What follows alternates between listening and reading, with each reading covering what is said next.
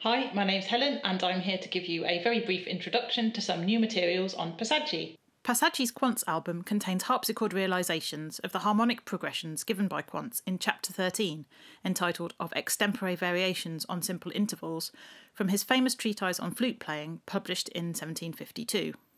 There are several versions of the original on IMSLP, including a late 18th century English translation with very clear engravings of the musical examples, and links to these documents are in the comments below and on the library page of the Passaggi website. I've enlisted the help of a couple of colleagues to demonstrate how the Passaggi materials can be used with Quantz's treatise when practising. Here, Amelia is using track 2, Quantz's table 8, figure 2, to practice the ornaments given in Quantz's table 9, figure 2.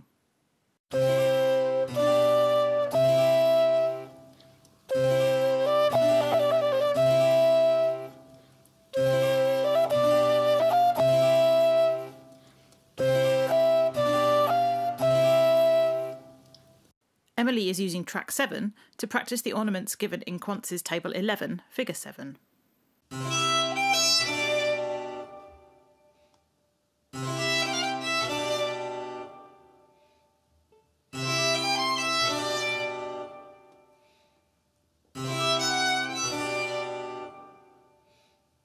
Looping the tracks enables you to practice either all the ornaments Quantz gives for a particular harmonic progression, or a small selection of ornaments over and over again.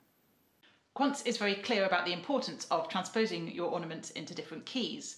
This is how he introduces his table of harmonic progressions.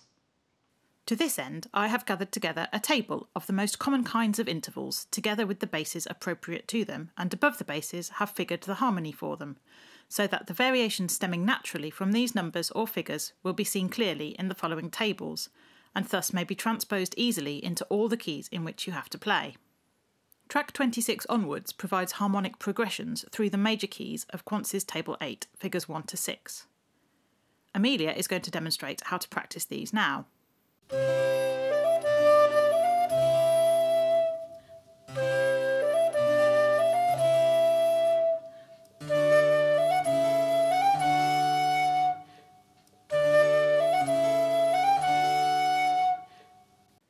So there are two ways of internalising Quantz's ornaments using Passaggi: playing the different ornaments Quantz gives over and over, or choosing one and playing it in a sequence of keys.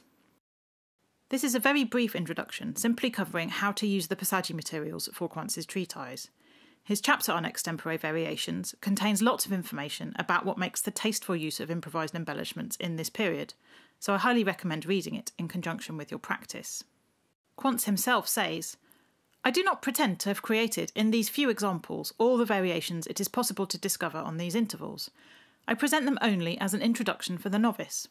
Those who have advanced to the point where they know how to use these properly will not find it difficult to invent more." So if you're feeling brave after spending some time with Quantz and Passaggi, send us a video on social media.